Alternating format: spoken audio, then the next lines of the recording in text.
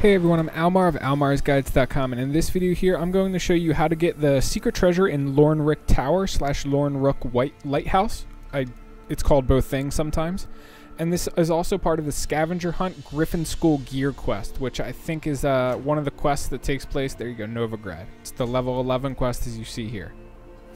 So first thing we need to do is, looking at this lighthouse, we need to get down into the water. So the safest way to get down into the water is to honestly run around the long route, but we're going to like parkour / slide down there. Magic. So here we go, and you can see the magical place of power right there. Wave to it high, and come over to this area right here. There's usually some drowners swimming around here, and you'll find the cave entrance right here.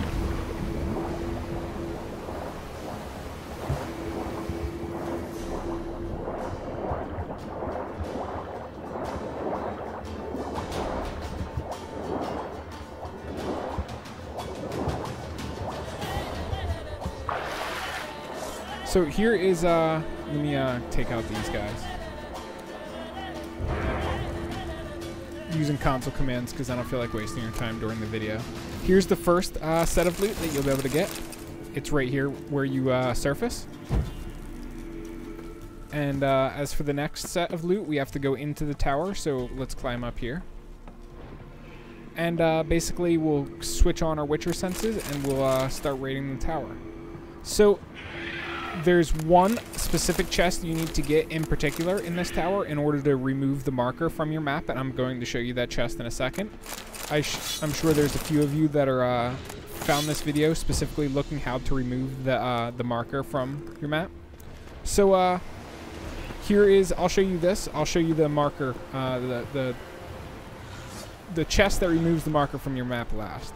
And let's get rid of that wyvern.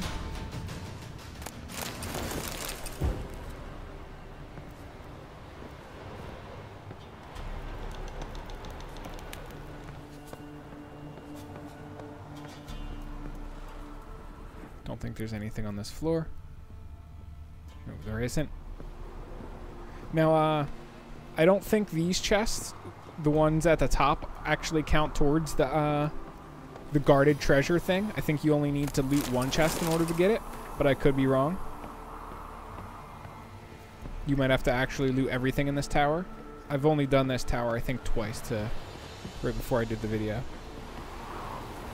Always scary walking around up here without anything to catch me if I fall, because this game doesn't have the best movement / combat system, as you can see right there.